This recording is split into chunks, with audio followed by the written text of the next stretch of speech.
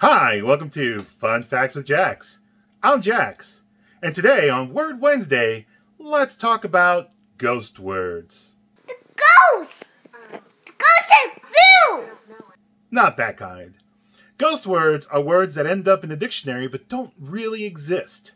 One of the most well-known ghost words is dord. You won't find it in the dictionary nowadays, but back in 1934, it made it into Webster's second New International Dictionary, where it lived for 5 years.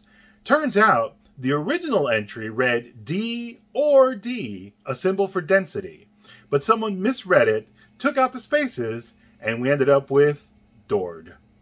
Another fun ghost word?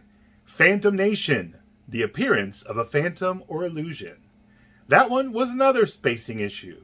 Alexander Pope had written it as 2 words in his translation of Homer's Odyssey, but playwright Richard Paul Jadrell wrote it as 1 in 1820, and in 1864 it found its way into Webster's dictionary.